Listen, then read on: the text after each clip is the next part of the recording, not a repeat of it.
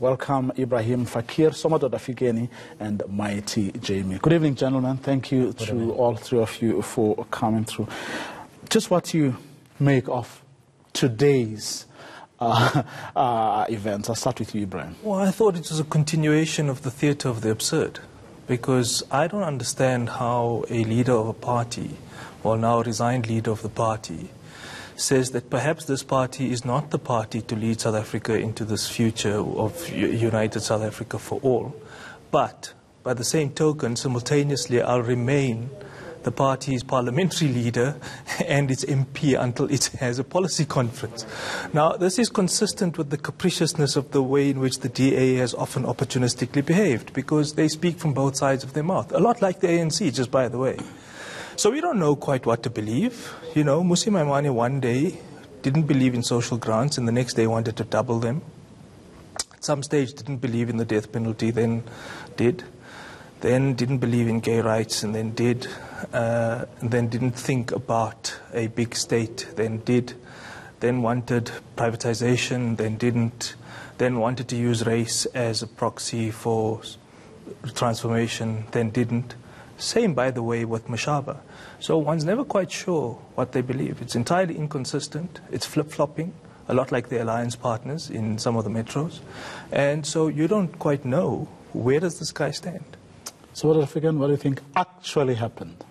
I think this is the culmination, which is more of a political meltdown, of serious, deep, systemic, structural contradictions within the DA on the issue of identity and policy that they have not resolved. And that in itself now came to a head in the form of what is to do with the party once they realized that the party was not growing as they were projecting, and the investment they had calculated to grow into the black constituency was not happening at a sustained pace, whereas other whites were now hemorrhaging to the Freedom Front Plus. So it is that fundamental issue which ironically does not even appear in the DA review panel. They talk of leadership, they talk of policy uncertainty, but the most fundamental issue with the DA is how does it deal with the legacy of the past? How does it deal with the albatross of being seen as a party of white privilege? Those are deep fundamental issues that they are skirting around, but also at another level, it's just the political reality where whites might have experienced an existential crisis. They've seen in Zimbabwe whites being crowded completely out of political space. They are left to play golf, to be in the farms and everywhere. In Namibia, the same thing. Now, they might have made a calculated risk that we need to wrestle this back and control it firmly. You weren't surprised, were you? No, I wasn't surprised. In fact, this is what we discussed on Monday. I said this was the only door that was left open for him. I think, to respond to Ibrahim, he probably stayed in the job because he still needs that job security. You know, part of the problem of being an African politician is that you don't have, you know, a trust fund to go back home to and tweet happily and make YouTube channels, unlike other people. But I do think that the one challenge of growth that the DA has had has really been because, one, they've missed the moment and they failed to craft a message for the largest demographic, which is the youth. So missing the moment, if you look at the DA's responses to roads must fall, their response to fees must fall, they were contrarian to students. In fact, they were behaving like the Republican Party did when student movements were coming out in the campuses there. Helen Zille was actually very critical. It's one of the reasons why she calls Twitter a cesspool, because she doesn't understand the movements and the politics of this particular generation. So while this is good in one respect, it's good that it provides a clear leadership within the DA, a clear messaging from the DA. The challenge is that leadership and that message may be a solution for a problem that actually has been misdiagnosed. Because if you are failing to resonate, they fail to resonate on land, they fail to resonate on free education, they fail to resonate on discussions around privilege. And now what they're solving is this viewed hemorrhaging of white people to the Freedom Front Plus and maybe even the ANC. However, the deeper analysis has to be why, for the first time in our electoral history, are we failing to gain resonance with a large enough group of people to gain momentum? And I think that's an Achilles heel in this whole solution that they've come up with. If we accept, okay, you disagree? No, of course. On two things I disagree. A is, and I think it's a bit glib to say that Maimane is going to be short of things to do once he leaves politics. You make a good point. Of course, many black politicians don't have the luxury of trust funds and so on.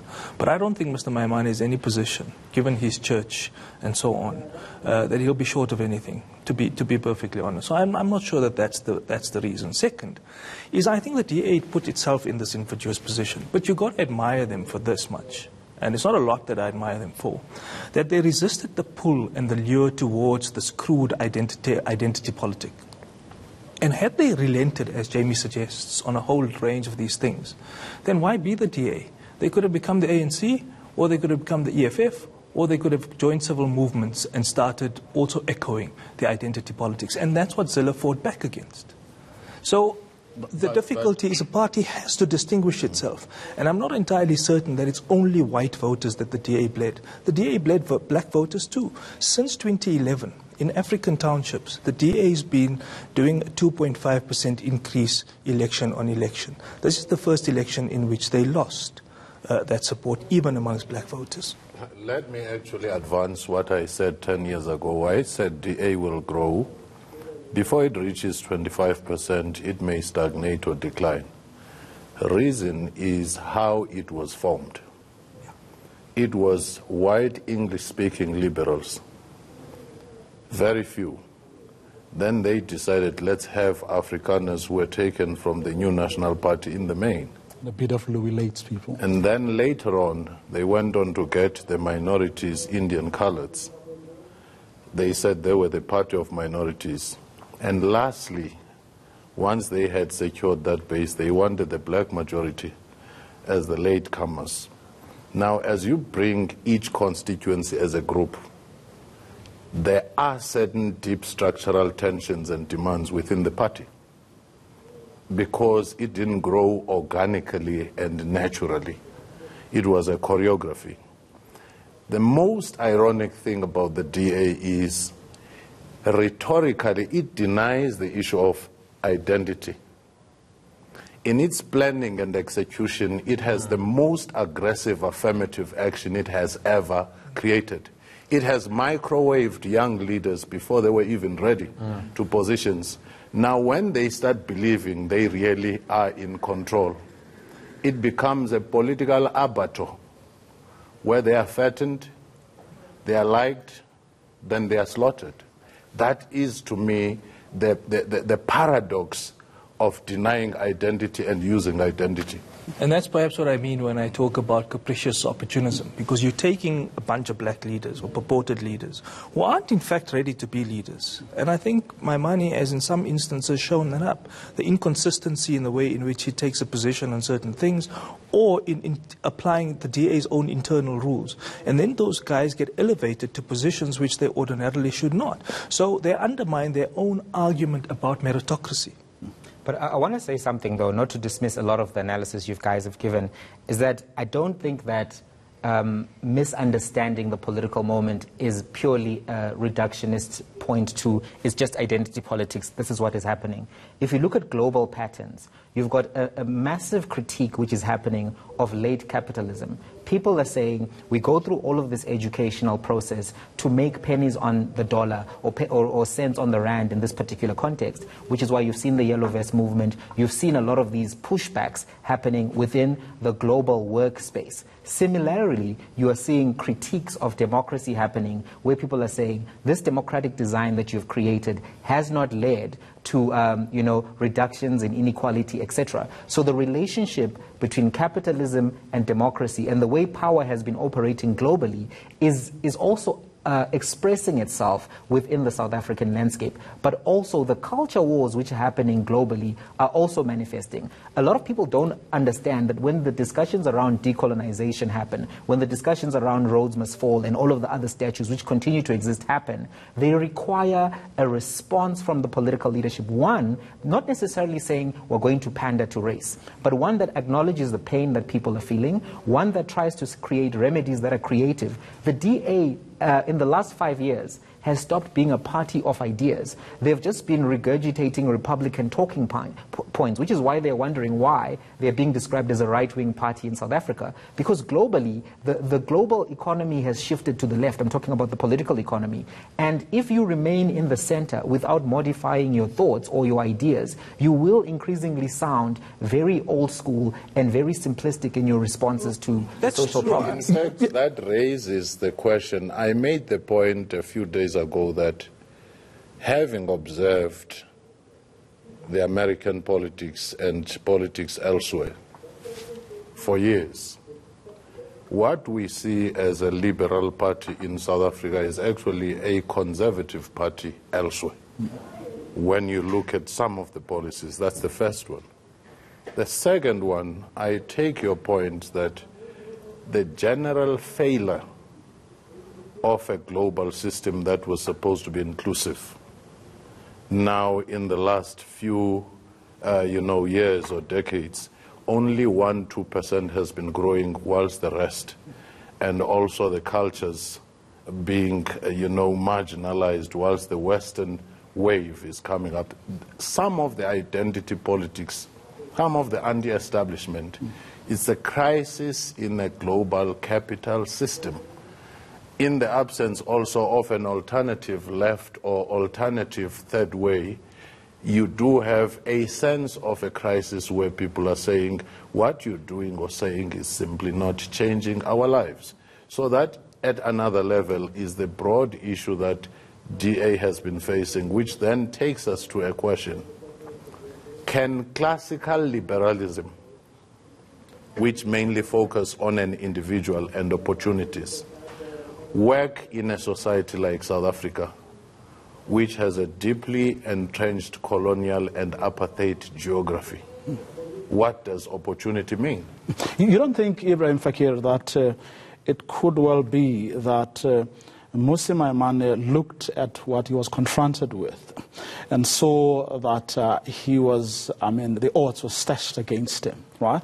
And then felt maybe if he gets relieved of the leadership responsibilities, then he together with other like-minded people can redefine the role that this party can play, continue to stay inside, and with them begin to strategize for the future. That could well be, but I can't imagine that would be a case of doing of something you can do easily. Because that would be cheaper than going outside and forming your own new thing. Going outside, I think, is a non-option, to be perfectly honest. Because firstly, Maimane has proven that he himself does not have a solid philosophic, theoretical base on which to stand. Whether you want to call it liberalism or conservatism doesn't matter. Because if you ask him, Maimane, do you want to preserve institutions? He would say, yes, he wants to preserve institutions. That's a classically conservative idea, the preservation of institutions, rules, and processes and procedures. But if you ask him, do you want to unbundle utilities? Do you want to subcontract utilities at municipal level? Do you want to outsource, restructure, and redefine? Some of the DA would say yes, and he would say no. But if he goes to his own entity, where does he stand on those issues? If you don't do those things, then like Mashaba, you're not going to be able to claim to be a classically liberal or a black liberal progressive party, because you've got to do those things. So I think it's actually much less grand than we think it is about these debates about grand capitalism and so on in the global context. There was a real role for the DA to play, and that was serious oversight, which they did, by the way. But then I think got lost along the path by these kind of opportunistic arrangements they got into in the metros. because that certainly didn't serve them well. They weren't able to effectively exercise oversight and play a role as an opposition party and remain a governing party where they were in their little enclave in the Western Cape, and perhaps wait a few more elections before you capture power. That may have been more prudent. But I think their sort of idea that let us simply be anti-ANC and get rid of them, and so you can capture them in the essence of saying all the DA was and all that united them was everything that they were against. There's nothing that you can say that the DA were for. I think that's part of the undoing. Now, Ibrahim Fakir, Somadoda Fikeni, and Mighty Jamie are staying with me as we unpack we look at the meaning of the resignations of Democratic Alliance leader Mmusi Maimane, party chair Athol Trollip, Johannesburg Mayor Herman Mashaba, as well, of course, as the CEO of the party a few days ago. We're going to look at what this means not only for the party, but indeed for the politics of South Africa. Now, during a press conference this afternoon, Maimane also claimed that he has suffered a series of personal attacks designed to ruin his reputation. Over the past few months, it's become more and more clear to me that there does exist a few within the DA who do not see eye to eye with me. I don't share the vision for the party and the direction it was taking. There have been several months of consistent and a coordinated attack on me and my leadership to ensure that this project failed or I failed.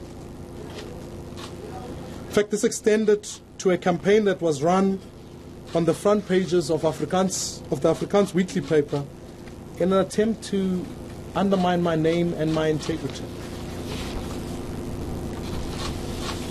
This cowardly behavior has put my wife and our kids in great danger as I watched, often in disgust, of the pictures of our home being published in our media and the dangers that went with that. I was made to fail. I had a family to think about as well. Well, I do think that if you replay this clip, it might as well be one of the ANC leaders exiting. It might be, the same. Most interesting here, I think, whatever Black Caucus might have been thinking, they underestimated the hegemonic power structures and how they function, the intellectual infrastructure within the DA. If you do have 3 white male to assess the performance of the party, and they are seasoned members of the party, you have the former leader leaving the party, penning down some articles which say the party should change direction, going to stay in an institute which also makes a contribution on where the party should go. If a Maimane campaigned for elections during 2016, but during the bargaining for coalition, James Self comes to be the face of bargaining, it doesn't take much to tell the intellectual infrastructure of this particular entity. And I can imagine that even the funders on the other side have disproportionate influence. So those kinds of things, if they underestimate them, and I can predict that they will be frustrated and they'll be tied down with hell and zeal with such an overbearing influence. They'll be crowded out of the party. They may try to start another party. They may try to start other projects outside. And I suspect it is for that reason that Maimane was pledging so much support for Mashaba and so forth, looking beyond the DA, because it was quite bizarre and also showed the lack of depth and experience for a political leader. When your party is trashed, you are the president of it, and you come and endorse the person you say, I'll always be with you. It was rather such a bizarre arrangement that I saw. I couldn't understand what was happening, and I'm sure the first reprimand in the meeting was just that. I'm going to ask both of you to hold your thoughts right there, because we are going to continue with this conversation for some time to come still.